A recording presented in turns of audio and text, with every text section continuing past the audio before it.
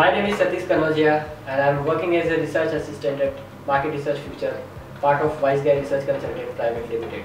I am contributing in process of producing quality research reports to the ICT and semiconductor domain, and recently we conducted a research study on title Mobile Augmented Reality Market Forecast to 2027.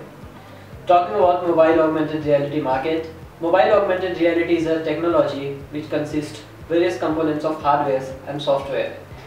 Overlaying digital information onto the real world and weaving it through your smartphone is technically impressive, but the business model and the usage pattern of mobile augmented reality are still evolving.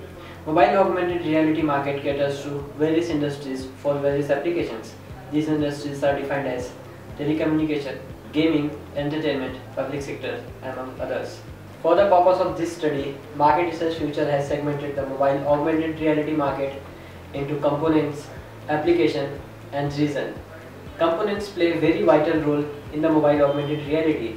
The various components which are mentioned in this report are 3D graphic system, GPS system, display, sensors, among others.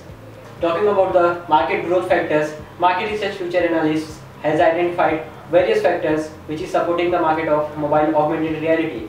These factors are increasing demand of mobile phones with respect to gaming industry, high investment in R&D by the core companies, and increasing virtual reality market.